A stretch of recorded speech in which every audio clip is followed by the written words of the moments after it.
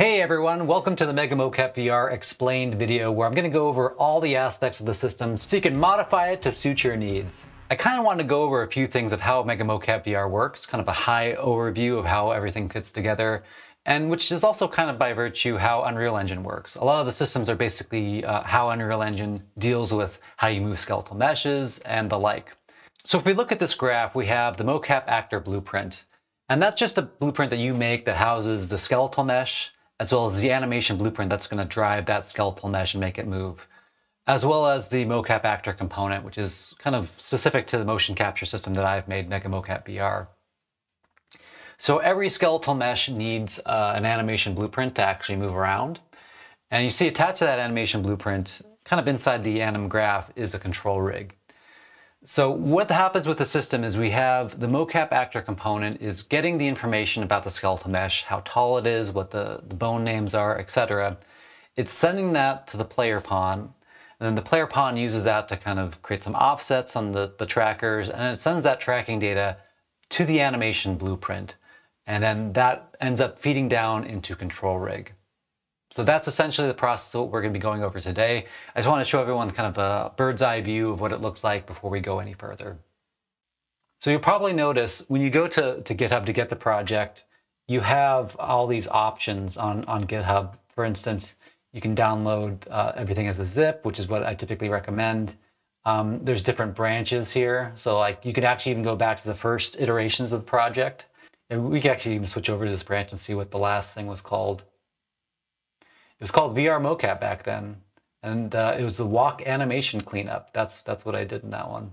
One thing that I started to do with all my commits, if I just go into my commits here, let's see. This is where you can see like basically all the versions that I've put up. So you can actually download older versions of the project. If you just like go into here, like this is the total props update that was committed in May.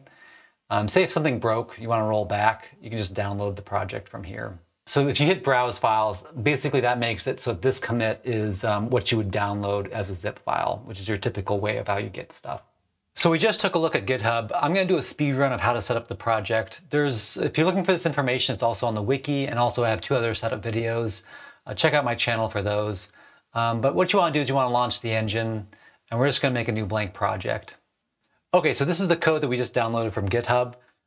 Most of the stuff in this folder is irrelevant. It's kind of needed for GitHub, this like Git file in particular, and like the examples.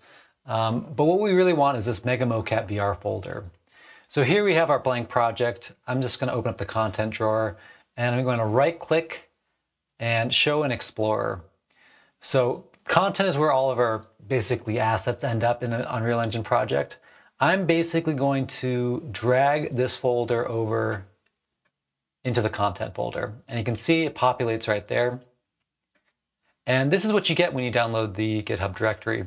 So the most important things are in the root. For instance, an example level that's kind of set up for motion capture already, movement actor example, and an OSC kind of blank level that's kind of lighter weight to render. We also have the player pawn, very important. Scene locator, somewhat important. I mean, not as important as the player pawn, and the spectator cam. But if we open up the example level, we're going to see that there's a bunch of errors, a bunch of things that aren't working because there aren't plugins installed. So you can see missing plugins. It needs all these things. So Unreal Engine is really cool in that you can just say enable missing, and that almost gets all of them. But you'll notice there's some things like this blueprint bad. Like, what does that mean, blueprint bad? If you open up the blueprint to edit it, you can see, if we compile, there are some of these warnings. They're not necessarily errors. So these are saying, hey, there's no input action. Well, that's because if we open up the input graph, I'm referencing buttons that it doesn't quite understand like what that action is. So to fix that, we just go into project settings. Let's move this out of the way of my head a little bit. So here under input, this is where you can set up action mappings. This is like prior to the enhanced input system. Up here you have an import. Just open up the GitHub repo that we just downloaded. There is an input field here. So like this .ini file is kind of a settings file that'll give us all of our mappings. The VR input's a little finicky. Sometimes these won't work. If they don't work, what I typically do is I just like switch this from something completely garbage and then I go back to, was this trigger? All right. So, and then I just switch it back to trigger. And that typically solves it for me. There's a few other things you can do. I have a list in my Discord of kind of input troubleshooting. But anyways, this is a speed run. We don't have time to waste on that. But now if we compile, see all those warnings go away. But our blueprint's still bad. Why is that? So if we click on this, you can see it's relating to this object here, which is a child blueprint. And if we click on this little folder, it will browse to that asset in the kind of content folder. And that's this quick select menu. So if I double click on that, you can see, oh, yeah, there's some more errors here. What's going on here? Well, it's saying this pin doesn't exist. So play SteamVR haptic feedback. It doesn't understand what SteamVR haptic feedback is because that plugin doesn't exist in the system. So we're going to install a few more plugins. So if you're wondering what all the plugins you need for this project are, just go to our wiki. So if we scroll down a bit, we get down to the first time setup. This is a great kind of rundown of what you need to do for your first time setup.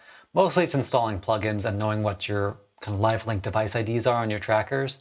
But anyways, you can see we need live link XR, Apple ARKit face support, control rig, full body. A lot of these are actually already included in the engine. They were preview when I first made this, and that's why they weren't like default into the engine. But here you can see Apple ARKit. Yeah, let's get that one. Live link XR, because it looks like live link is already enabled. And we want SteamVR, as well as OSC. OSC is like mostly important if you want to send the signal out, send your tracking data out to another version of the engine. But yeah, that's that. I'm going to restart now. We don't need to save. We didn't really do any changes to the level. All right, so we're back in our test project. All we need to do is open up the content browser and go to the Mega Mocap VR example level, which is kind of how I'd expect you to do motion capture. It's got all the major components as well as some tutorial information.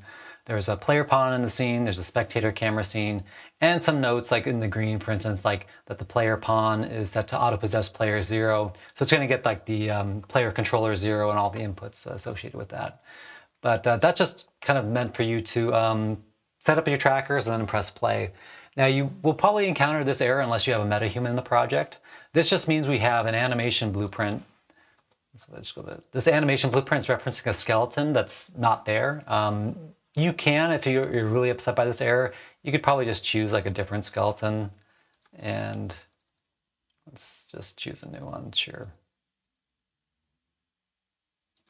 And yeah, that might be compile errors, but well, we can just see pose. Yeah, just get rid of this. How about now? Now it's happy. Now if we press play, no errors. Typically when you find an error in the project, I made things somewhat modular so you can just kind of delete that one component. There are exceptions, but here you are, you're in the project. And one thing of note is this player pawn has this variable, this public variable called debug strings HUD on. So when I turn that off, here, let's just turn that off, you don't get any of that text on screen. And so this is on for the example level, just so you can see everything that's happening. Like for instance, there is no valid tracker information because if we look at our player pawn, under live link tracker struct set, none of these are set. So that's just kind of a quick heads up. Like if you're having problems with the system, you need to debug it. Typically the strings will tell you a lot of information. Also, if you open up the project and then you right click and run this editor utility widget, this thing here, or if I press play, you can see you get a ton of information here, like if you're in calibration control, what mode you're in, which is calibration, what actor profile you're using, what the actor name is. So like another debugging thing is you'll see that these rings are kind of snapping to the actor. There's kind of a lot of systems to tell you what's going on under the hood. And so, yeah, I'd recommend using this when you're using the project. But yeah, that's a look at everything as far as like setting up the project. Before we continue onward, I kind of want to just go over quickly how the folder structure is set up. So we've got a folder for animation blueprints. We were just there when we kind of reset our metahuman skeleton to a cube, apparently. There is assets, which is where all the skeletal meshes are, the static meshes. For instance, like we've got like some camera stuff in here, lights, etc., as well as textures. So for the UI, for instance, this thing, It's getting a lot of its textures from this directory here. Outside of that, like the most important folder would be the components. And this is where the important blueprints, say the light rig are living, the movement actor, a POV cam, props, there's like a bunch of stuff in here, kind of tools that will help you with your filmmaking. And so yeah, that's kind of how things are structured. And the last folder is control rigs. And you can always open up these if you want to see how I'm doing the full body solve based on the goals. So yeah, that's how everything's structured. And that's pretty much how easy it is to get set up. I've set up this project hundreds of times. That's all you have to do. You have to just drag it in using Windows Explorer. You have to install some plugins.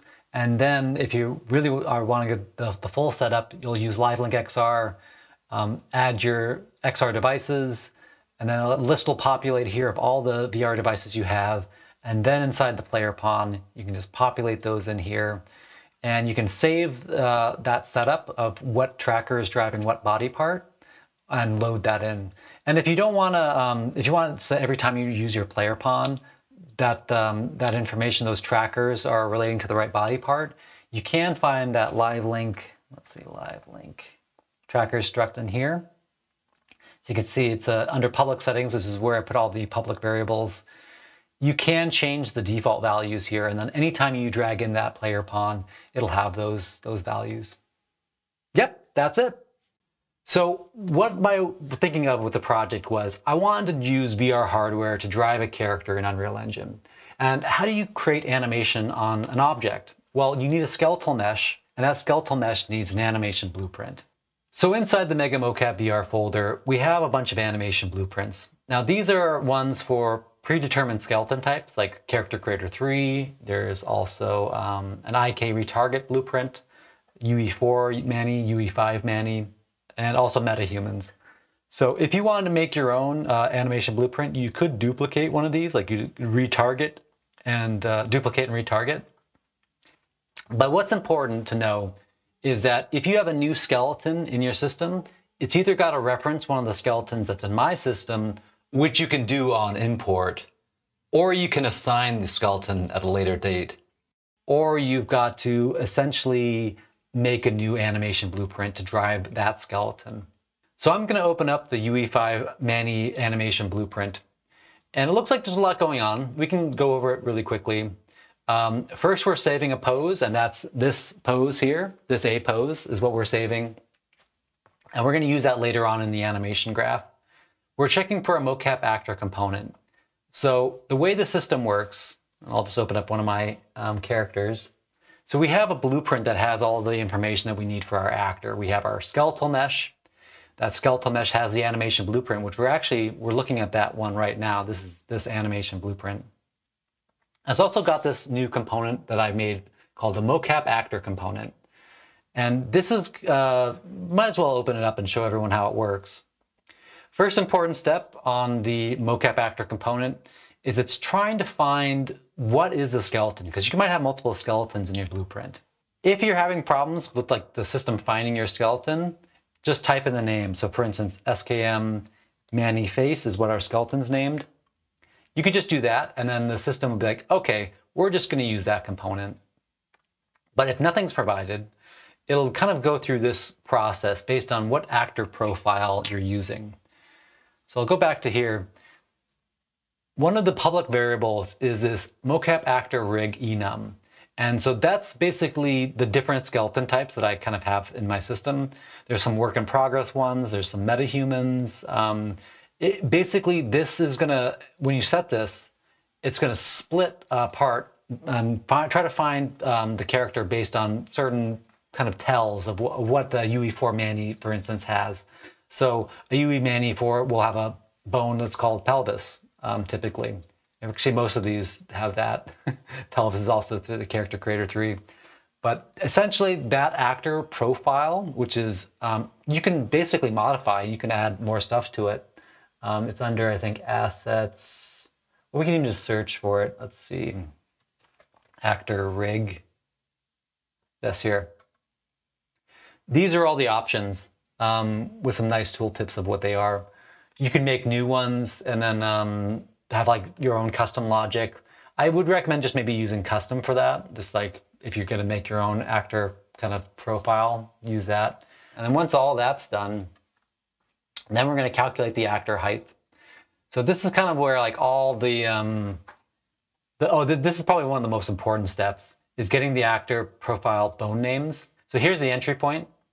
Sorry if that's unclear, because this is kind of a mess.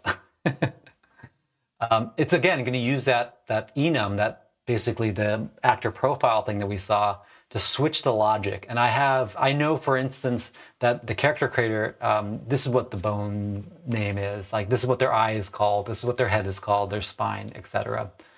What makes this whole thing difficult with motion capture is, like, especially for people using other characters that aren't like UE4 Manny, UE5 Manny, who knows what the bones are called and what order they're in, or even what the orientations are. Like, all that stuff is very important for how all this works. So if you do have a different setup, you could go into, where's the custom?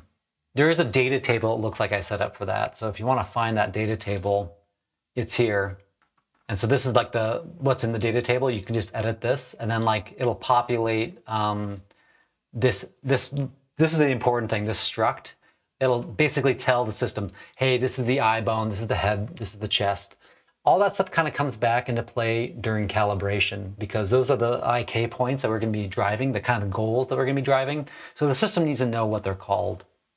So then, like, for instance, we're also using that information here. Like, we're using the feet to basically get the distance from the feet to the eyes, and that's how tall the actor is, which is important for when you calibrate. It'll try to scale you to match your actor's height. And if you're not the mocap target, so you'll notice inside of here, there is mocap target, which is checked on. If this is off, that's as far as the mocap actor component's going to go. But if you have that checked on, it's going to send all this information, the bone names, the height, all that stuff. It's going to send it to the player pawn, and also tell the player pawn, hey, this is the actor you're targeting right now to motion capture. This mocap actor component, it's very important for just like getting like information about the actor, and that information comes back in various places. In fact, it even comes back in the animation blueprint. So that's why we're checking for that mocap actor component. It used to be that like I would have the finger curls that were calculated. Basically, the team had this skeletal system that, based on input, it would drive kind of finger bends. So that used to be in every single animation blueprint. But because SteamVR is deprecated, I had to move all the finger stuff to an object that I spawn in, which, let's go over that really quickly. Sorry for jumping around a bit. So I think under here, SteamVR hands, let's look up this. All right, so this is the animation blueprint for some SteamVR hands.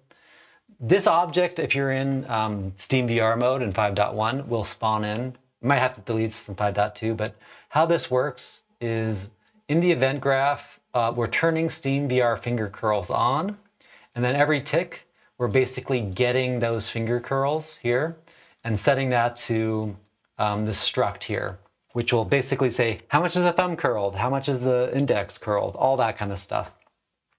And basically, all that stuff is being calculated in this little kind of modular actor that's being spawned here, so it's easy to delete this out of the project.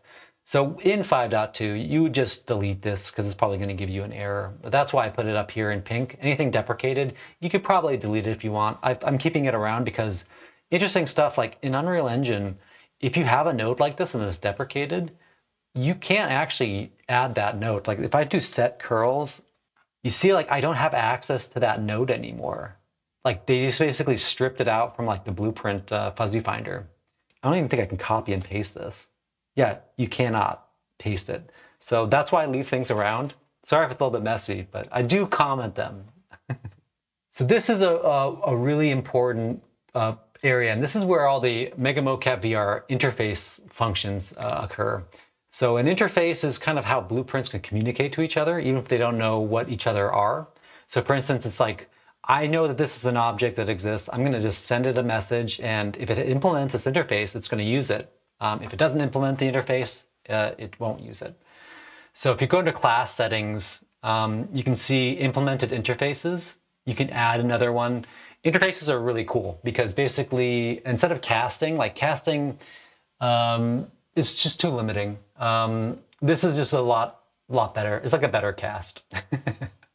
Where casting is useful is like if you need to like specifically like call a function like that you know exists on something, then you like, okay, I'm gonna grab that object, cast to it, and say, hey, is it this object? Okay, it is. I'm gonna run this function, or changing a variable. But otherwise, this is some information that gets sent to the actor right when we calibrate. Like, are we missing any trackers? Because that's gonna basically impact the control rig. What's the iPhone name? Because that's gonna basically impact the blend shapes. Let's see. Goal transforms. That's basically the tracking information itself. For instance, here's like the head goal transform, the chest. So this is being set every tick, and it's a lot of information, as you imagine. Tracker controlled is a very important float, because if I press play here, you can see we're in calibration mode. If we calibrate trackers, then tracker control, this float goes up. So if that's 1, you're gonna get 100% of the alpha of the tracker goal stuff. Because I have no trackers, it's kind of like folding in on itself. It's going to 0, 0, 0. But in the system here, this is now like 1. And it basically opens up this gate here, this tracker controlled gate. Actually, let's see. So yeah, basically this is like how you debug like what objects are actually, you know, being played right now in the game. So you can see like, because the gate opened because of the tracker controlled goals is more than 0, it opens up this branch, and that's where we're like doing all the stuff that like, all the calculations that you want when you're in a character, like the eye rotation, jaw rotation, etc.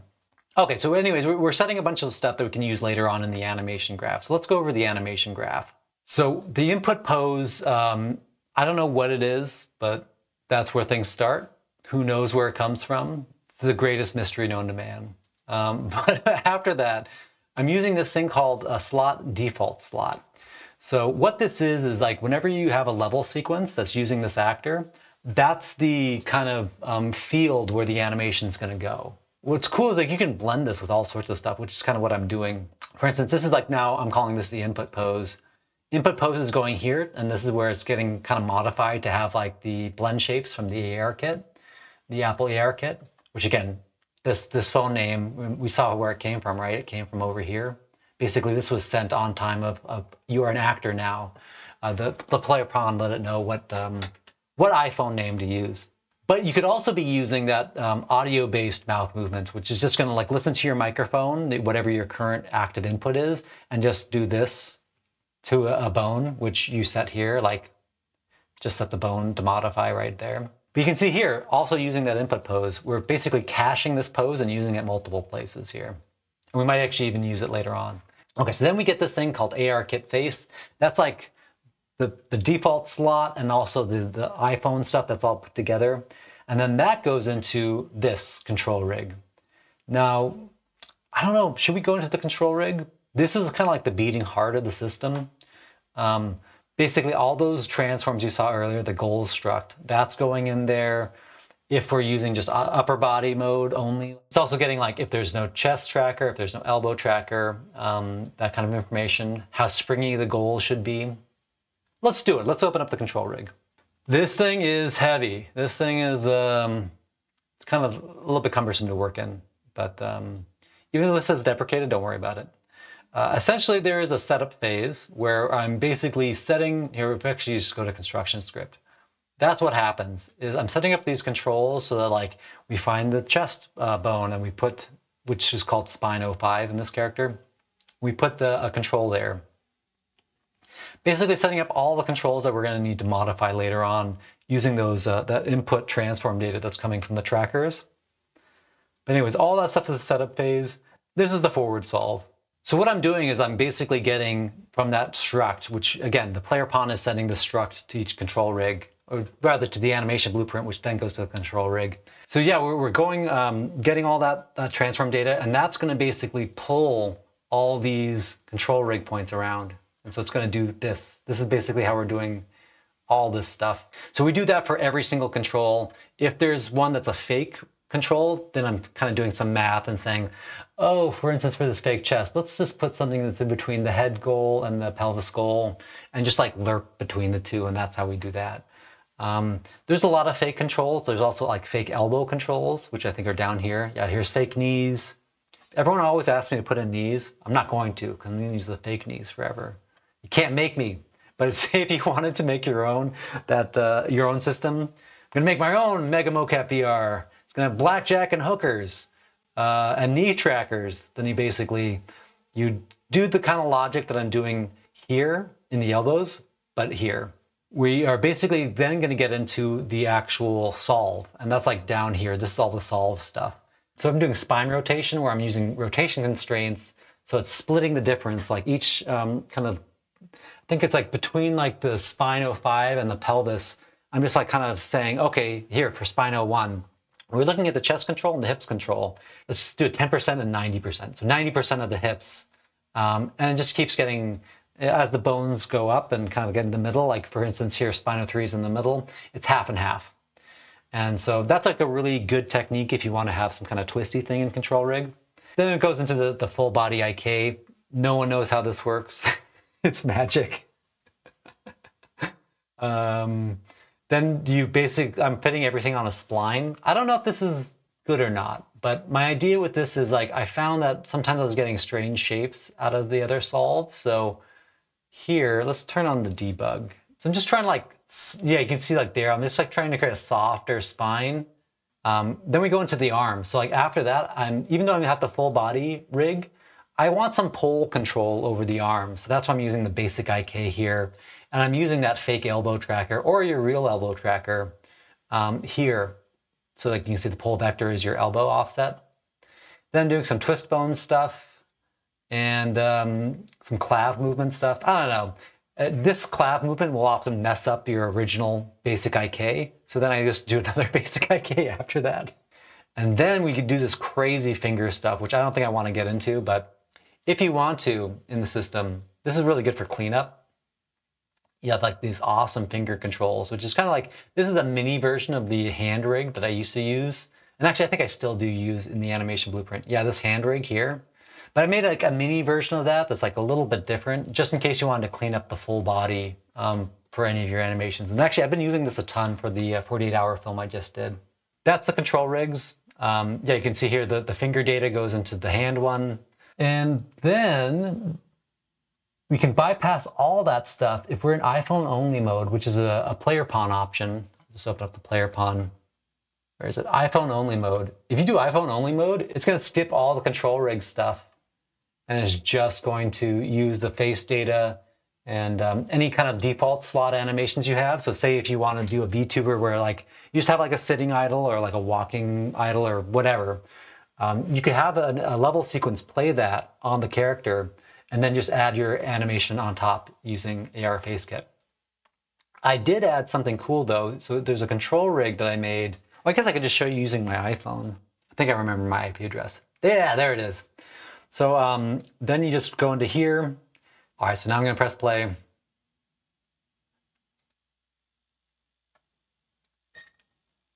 So now we're in iPhone mode. You can see the hands are going to want to stay in the spot, even though I'm like having some like kind of light twisting. So if we're not using tracker controlled goals, we'll just go straight to the input, which is like all this stuff. This is like basically, as I was saying, the level sequence stuff. Or if you have a blend tree set up somewhere or something, which probably you'd want your blend tree back here. Or a calibration override. So remember 30 minutes ago, or I don't even know how long ago it was, when I said the first thing we do is we save a snapshot, this pose snapshot. Well, cool thing is you can actually use that pose snapshot. So when we enter calibration mode, like it'll basically just make sure that they go into that A pose. That's it. That's the animation blueprint. In the animation graph, we saw the transform struct, and we're like, okay, great. And that we know that that's being set here using this interface. But how doth get goal transform? Okay, so this is the Mega Mocap VR player pawn. And let's just actually, I'm just going to go through the components on the left side, and then we're going to talk about the event graph and the input graph. Okay, so we've got the default scene root. Probably one of the most important parts of the system is this VR rig scale. So I'm just going to unfold that. So what's inside of here? Well, it might be easier if I actually drag them out. These are our little mock-up trackers. These are our static meshes that kind of represent the trackers in space. And you can see this one is called Vive Tracker 1 pelvis. This one is intended to drive the pelvis of your character. And we'll get into how that actually happens later on. But what's also important to know is inside of there's a pelvis goal. So how the system works is this tracker will be floating around. Let me just actually turn this off. So it'll be floating around like this, doing whatever your tracker is doing in real life. But this orientation and like the way it is on your body might not be how it is in the character you're driving. Like for instance, the chest bone is typically, well, it's inside the chest. How could you get a tracker in there? Well, the solution is once we calibrate this little tiny pelvis goal inside of there, this little child object, it'll basically snap to where that object is in whatever orientation it is. And then this thing can still be like doing its tracker thing, and it basically will offset that intended goal, that IK goal, like, oh, I want to drive the spine. It'll still drive all that, but with the proper orientation that the bone requires. So we have all the trackers that we can use in the system, even the HMD, which is an actual, just a camera. So when you're using the system in VR, it'll basically use this for the head. So also underneath the VR rig scale, and the reason why it's called that is because oftentimes we will be scaling this up and down to match the character size that you're trying to motion capture to. But there's also these quick select menus. And so whenever you press the inputs, we'll get to the input graph later, but whenever you press those, these little child blueprints spawn. And they're kind of like a rip-off of the Half-Life Alyx menu, which I really love. You just press a button, you go up, left, right, or down. If you want to see how these work, click on this little magnifying glass and it'll take you right there to the quick select menu, which we opened up earlier today because it had a little error in it. And then also in there is the player forward. So when you're moving around, like your pelvis is moving around, this thing is trying to like determine what your forward is. So for instance, I'm standing here, like basically that arrow is going to be pointing forward, and it's trying to like put the circle underneath me to determine what your center of gravity is. I think it's using like the left foot, the right foot, and the hips. And so this is very important because like this one, the mocap actor forward, this thing snaps to the actor that you're intending to motion capture. And a lot of the code in the system will try to like basically reconcile the two so like the two are aligned. And then there's also a little cheeky hidden IK retargeting source. Basically, when you're doing IK retargeting, inside the player pawn, there is a skeletal mesh that you're going to be basically driving the animations on this, and that's going to be transferring the data onto your IK target. So that's essentially the player pawn.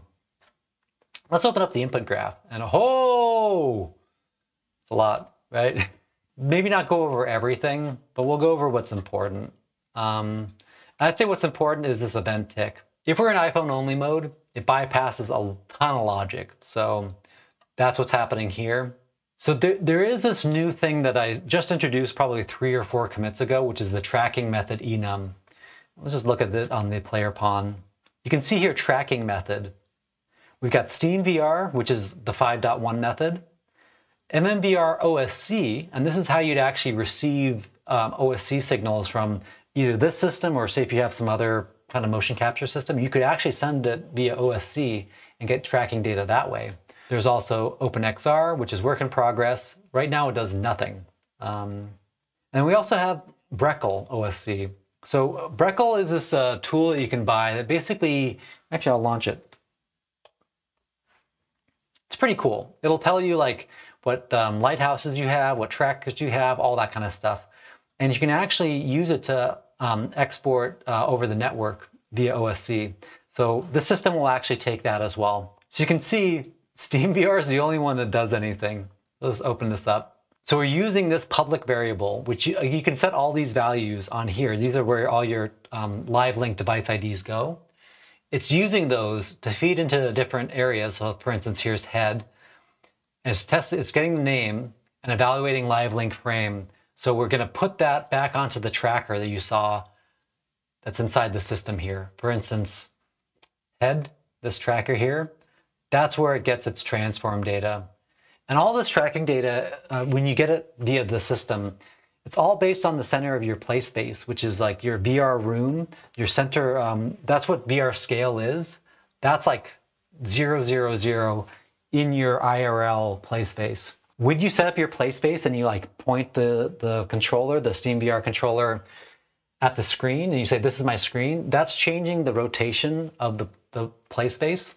And also inside the system, when you're using this thing, the scene locator, your play space is also snapping to this.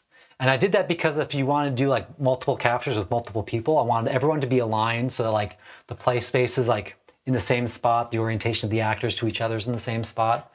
So we're setting that based on live link names. If the live link name is invalid, for instance here, if I click on this, if the tracker name is none, which that's typically how I'll just get rid of a tracker if I don't want it in my system, if I'm not using it, you just go into here and you delete. So even if it says none, that's fine. But like as long as there's no valid name in there, it's going to say, okay, that tracker doesn't exist. And that's going to create those bools that's like no chest mode, no elbow mode, no foot mode, etc.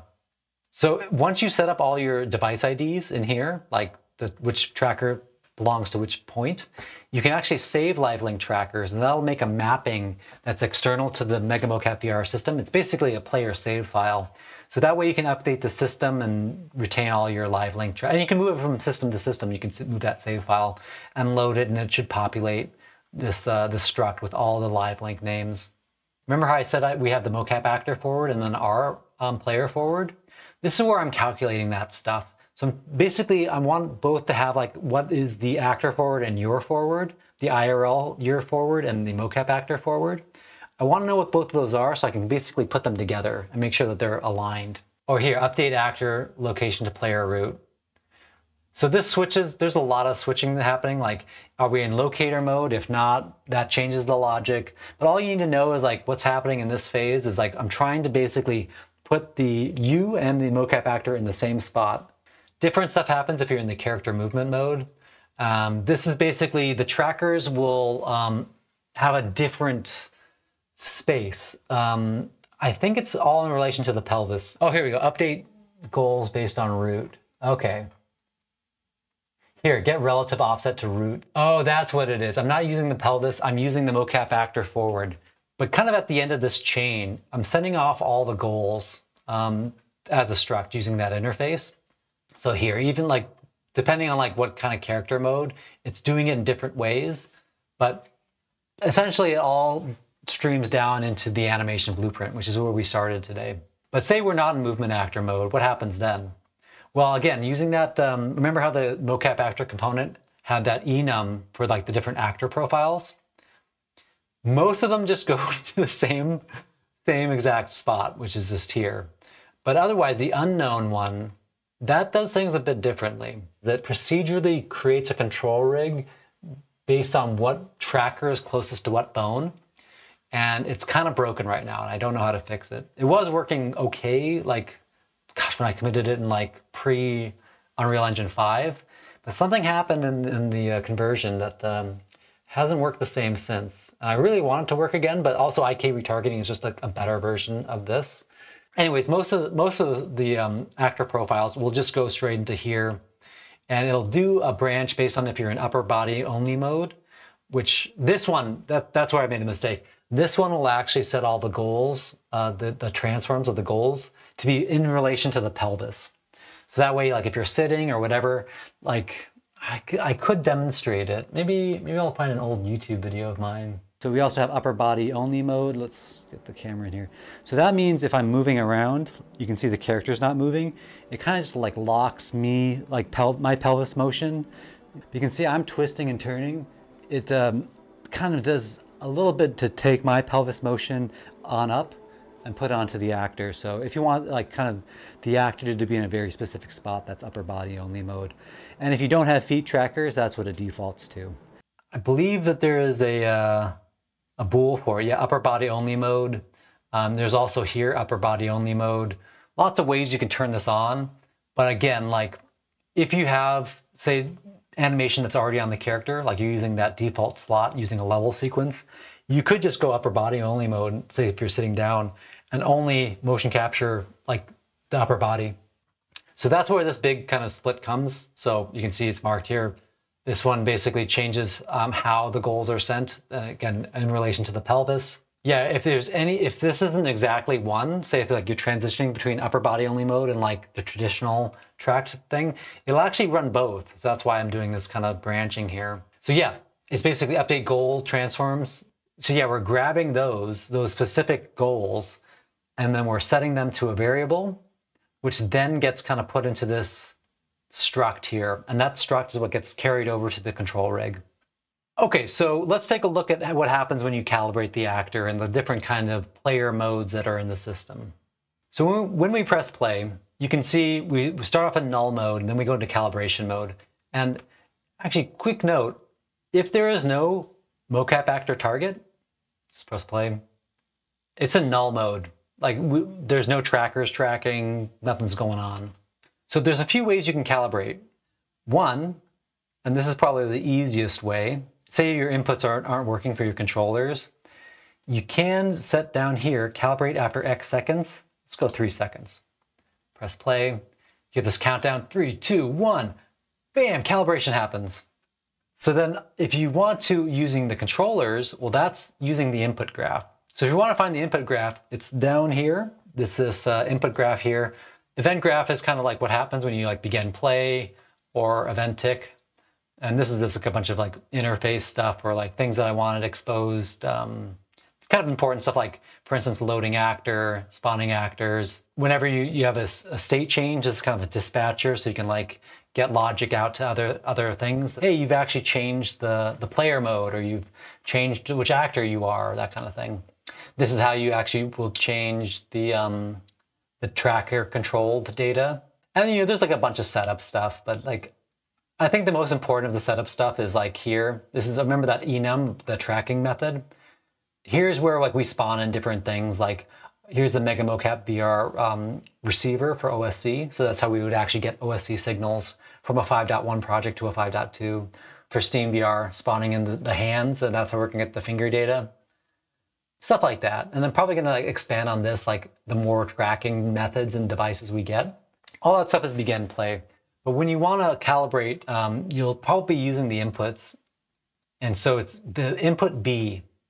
So if you hold down B on the controller, which there's a mapping for other, I'll just actually open up the mapping. I do have mappings for other controller types. So B, it would be menu on the Vive, or the mixed reality menu button. Oculus is Y. So there are other mappings in here. But anyways, when you hold both of those down, and then it's going to run this calibrate function.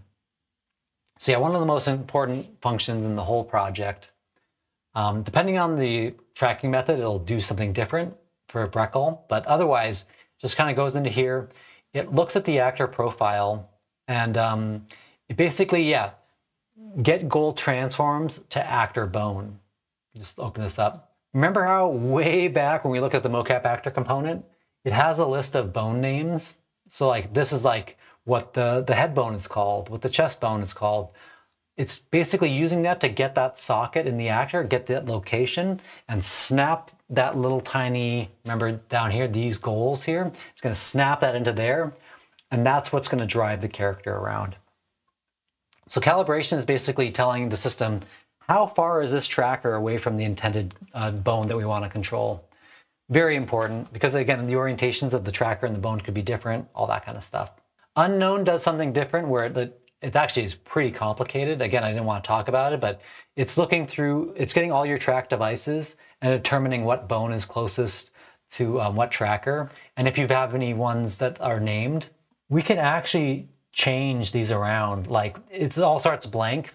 If this actor was like unknown, these wouldn't auto-populate on play, but I think let's see if I press play, if it'll auto-populate. We can take a look at them. Yeah, you see here, head, spine, all that stuff auto-populates based on the that switching that we do in the mocap actor component. I'm using those names and like I'm finding like, because those are important. I know that you've like marked out which ones those ones are. I'm using those ones to actually update what tracker is closest to that bone versus like, say if you had head and lip, Head's probably more important, especially if you named it. So that'll kind of prevent you, if you have like an oddly shaped character, a tracker basically driving the wrong thing. But of course, this mode's kind of broken at the moment. We're also setting the player forward. Like, I don't necessarily know your player orientation. Like, I can guess, but like, it's not until you're standing like this in the A pose that I really know where your forward is. So I think, yeah, I'm just getting like the hips and all that stuff. Basically, yeah, setting that to be like a kind of a calibrated, like this is your forward. Again, very important for the system. I use it quite a lot. I'm doing the same thing for the mocap actor. Then we're basically calibrating the player's height. So like I figured, hey, we're doing this with the player. Let's just get their height because they're probably standing up straight. And that'll be used in future kind of calibrations. Like whenever you are basically targeting a mocap actor, it'll scale you to them based on your actor height. So it's kind of like a saved variable. And then we're saving the profile. So this is just like your typical save file. You create a save game object. I'm just saving all this stuff. So these are all the offsets of those little goals. Plays a sound effect, and then we enter actor mode. If you want to see the different modes in the system, they're typically, you just type in MMVR, and here are these functions here. So like if you enter null mode, this is what happens in null mode. When you enter calibration mode, this is the kind of stuff that happens in calibration mode. And then this is the stuff that happens in actor mode. So we're going into here. We're basically turning off the bools for calibration mode, director mode, making sure that we're not already in acting mode. If we are, we just don't do anything. Yes, here you can see off the actor to align with player. That's using those two forwards that I was mentioning earlier. This is a really important button here. If you want to see the trackers, like all your goals and trackers and their offsets after you hit calibration, hit this, and it'll basically make your mesh visible again. All your kind of player pawn mesh stuff. And here we're forcing upper body mode if you have no feet trackers. And then IK retargeting is where things get a little spicy. I don't think I'm gonna necessarily go into like what's going on here. You can just open these up and see what they do. Like here we're setting visibility. Looks like I'm just sending some data to the mocap actor saying, hey, we are IK retargeting. Here's like the source mesh that you're getting your data from. And then, yeah, we just basically will fire this event, which double click on it. This will kind of run us through the tracker controlled goals. That'll turn that mode on. Yeah, just informing the spectator camera that there's a new actor in town, and that's the target. Inform the actor itself it's acting. That hasn't really come that useful, but you know, it's there in case we need to use it later on. So this is where we actually send which trackers are missing over to that animation blueprint. Yeah, like basically all this stuff, no feet tracker, no chest tracker, all that stuff. And then we're turning off that calibration overlay.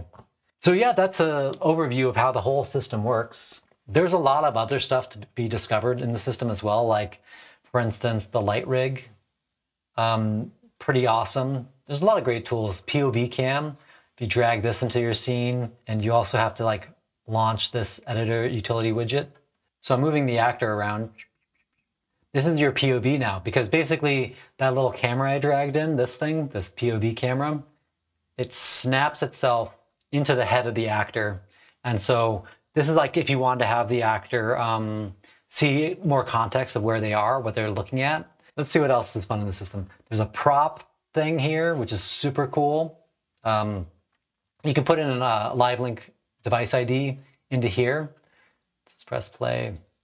And this represents your tracker. You can see it there in frame. You could detach the prop from the tracker, and then like the tracker can move independently, and then you can attach it again just in case the calibration's off. And you can save that calibration. So like this prop name will always have that like orientation. Sound effects generator, this thing's really cool. You just basically add it to your actor SFX. It gets the velocity of the different trackers, like it stores them over like a few frames and determines if they've stopped. And if they've stopped and they were moving fast before, it'll whoosh. Or if it's a foot, like it basically at the stop will be like, oh, that's a step. Really, really cool. It actually worked really well. Don't know if it still works because I haven't tried it out in a while, but that's an option for you. Yeah, of course, let's just look at the light rig editor because it's so cool. And I just did an update to this Basically, you can see like the little flashing lights telling us like which thing we're actually affecting. Hey, thank you so much for watching. I hope this was informative and kind of tells you how Mega Mocap VR is put together and kind of gives you an idea of like some of the workflows in Unreal Engine if you're not familiar, or if you are familiar, how you can actually use that knowledge to further modify the system, Mega Mocap VR. Because I made it to be open source. You're not supposed to sell it to other people. I want it to be free for everybody, but you can do whatever you want with it because you can actually access all the code that I put into it. You can either use that to learn or to just change it for your own needs. But again, I made a copy left, so you can't really sell this to other people. I didn't want other people to be taken advantage of in that way. Or me, I guess. I've been spending 2 years making this thing, so don't take advantage of me like that, if possible. But I figured this was like a cool tool, that something that I wanted to see and something that I wanted to use in Unreal Engine, so I made it. And I figured that'd be useful to other people, so that's why it's free. And we just actually, I guess this is kind of the YouTube announcement for this. We were awarded a mega grant by Epic, so very, very stunned and proud. Honestly, it's such a validation of this project that I've been putting all my weekends into for a while. So thank you so much to Epic Games and to everyone that uses the tool in the community. If you have any questions about how to use the tool, you can join our Discord or send me a message on Twitter. And yeah, I hope that you enjoy the tool and get some good motion capture out of it. And I hope you have a good day. Take care, everyone.